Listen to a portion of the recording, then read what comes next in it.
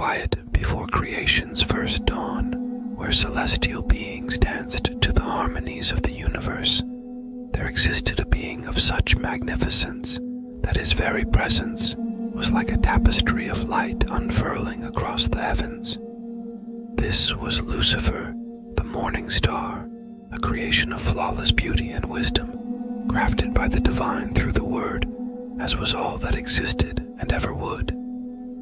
The scriptures whisper his story through the ages, a tale not of dark beginnings, but of a luminous inception. Isaiah and Ezekiel, prophets of old, spoke of him with a tone of lament, chronicling the highest rise and the most tragic fall within the spiritual realm. Isaiah recounted Lucifer's celestial rebellion, a heart that once pulsed with the purest light, now tainted by a darkness self-conceived. How you have fallen from heaven, O morning star, son of the dawn!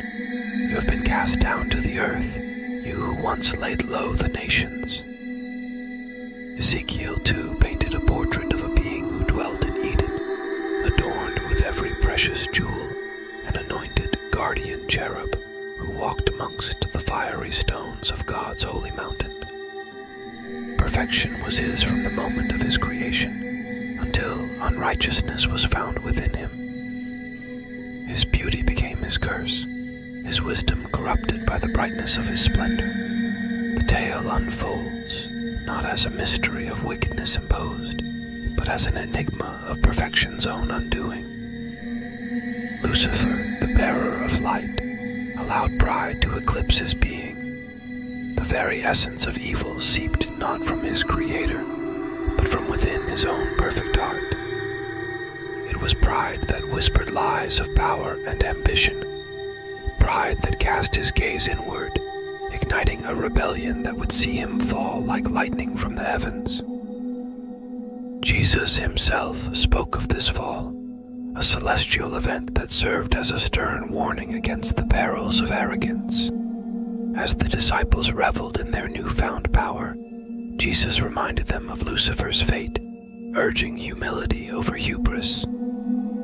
For it was the pride of the morning star that led to his transformation into Satan, the adversary, the epitome of imperfection and malevolence. The story of Satan is a saga of metamorphosis, where once there was unblemished beauty and wisdom, now lay the seeds of envy, rebellion, and ruin. He who was once cloaked in light became shrouded in darkness, a darkness that he spread through seduction and deceit, leading astray a host of angels, who like him were condemned to a path of sin and destruction. Revelation speaks of the dragon, Satan, sweeping away a third of the stars of heaven in his tail, a poetic depiction of the angels who were ensnared by his revolt. The celestial rebellion was not just a test of power, but a testament to the cosmic law that even in perfection, there exists the potential for imperfection, a choice between humility and pride, between the servitude of light and the sovereignty of darkness. As the narrative of good and evil, of God and Satan, unfolds across the tapestry of human history, it serves as a reminder of the divine's unwavering justice and holiness. God, in his perfection, does not tempt nor create evil. It is mankind's own frailty that succumbs to temptation. The story of Lucifer turned Satan is not merely a tale of the past, but a living parable warning all of creation of the dangers of pride and the eternal pursuit of humility. The morning star's fall from grace is a poignant chronicle, echoing through the ages, reminding every soul of the delicate balance between light and darkness, and the profound power of choice that resides within the heart of all beings, mortal and immortal alike.